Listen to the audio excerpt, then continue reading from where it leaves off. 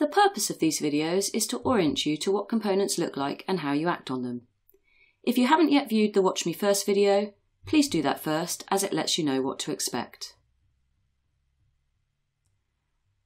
As you read in Chapter 5, coded segments are segments that have been linked to one or more codes. This video is in 4 parts. Part 1 covers creating, storing, and simple retrieval of coded segments. Part 2 covers complex retrieval of coded segments using the coding query. Part 3 covers counting and comparing coded segments, showing the Code Matrix browser, the Code Relations browser, and the Crosstabs feature. And Part 4 shows other interrogations of coded segments, showing the typology and configuration tables. You've already seen component orientation videos on both codes and segments. Here's a segment that has been coded.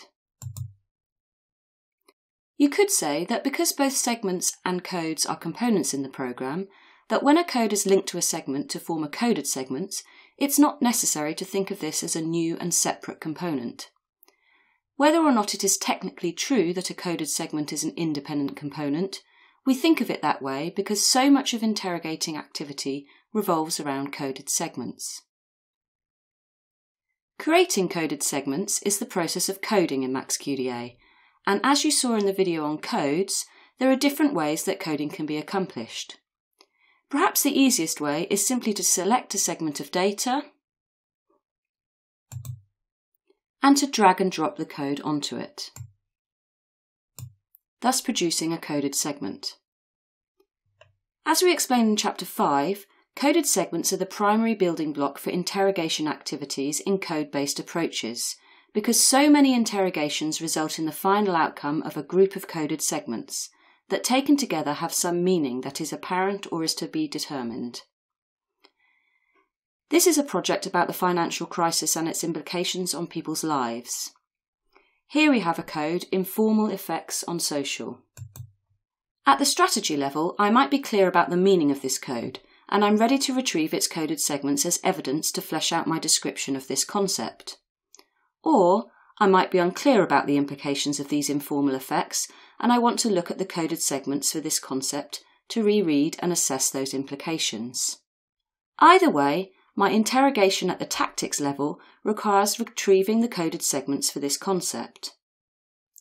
Because coded segments are segments that have been linked to codes, they are stored at codes in the code system. Remember that the numbers in this column are telling us how many coded segments are stored at each code. We can easily retrieve all coded segments at a particular code across all documents by asking for an overview of coded segments. We can do that by double-clicking or by right-clicking and choosing the relevant option. This displays all coded segments across all documents in the overview table, and I can access them one by clicking on each row. As you can see, as I do this, the coded segment is displayed in the top pane of the overview window and has also been shown in its source context in the document browser behind. Notice that the Informal Effects on Social code is a top-level code in the code system, with subcodes hanging underneath it. Because the hierarchy of subcodes was on view when I opened the overview window, MAXQDA is displaying here only the 6 coded segments stored at this top-level code. However, if I collapse the hierarchy and then ask for the overview of segments again,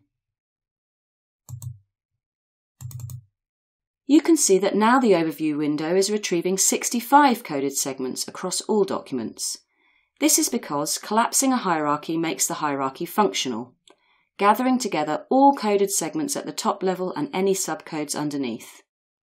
So organising codes into hierarchies like this can be used as a tactic for allowing us to retrieve and review coded segments that, for example, represent dimensions of a higher level concept altogether. But what if we want to retrieve coded segments for 2 or more codes that are not stored together in a hierarchy in the code system? For example, I might want to look at all the coded segments linked to codes that capture positive expressions, but these codes are stored in different areas of the code system. I'll show you 2 tactics for accomplishing this strategy. firstly using code sets, and then by activating combinations of codes and documents. So here I've created a code set called Expressions of Positivity, and I've gathered together in this set all the codes that I want to think about together in this way. The video on code sets shows how to create them, but I can just drag another code in here quickly. And you'll see that this doesn't move the code, but just creates a shortcut to it from the code set. I can access the overview of coded segments in the usual way. And as you can see, I've now got all the coded segments available at any of the codes in this set. Like retrieving coded segments from an individual code or a hierarchy of codes, retrieving them from a code set displays coded segments across all documents in the MAXQDA project. But it might be that I want to look at these coded segments only within certain documents. To do this, I need to activate the codes and documents that I'm interested in, and this will display the relevant coded segments in the Retrieve Segments windows. So I'll just open that up. It's currently empty as I haven't activated anything yet. I can activate the positive expressions codes via the code set. And because the codes are not duplicates, but shortcuts, activating them from the code set also activates them wherever they are actually stored in the main code system. Nothing appears in the Retrieve Segments window yet because I haven't activated the documents I'm interested in. So I'll just scroll up and I'll activate all the documents in the survey document group. And now you can see in the Retrieve Segments that I've gathered together all of the coded segments at any of the codes within the Expressions of Positivity set, but only amongst the survey documents. In the usual way, clicking on one of the flags in the Retrieve Segments margin window will show me in the document browser that coded segment in its source context. If I want to change the Retrieve segments to only those occurring in the focus group documents, then I first need to deactivate the survey group and then activate the focus group document group. And now in the Retrieve Segment window, I've got coded segments for any of the codes in my set, but only amongst the focus group documents. So the Retrieve Segments window shows combinations of activated documents and codes.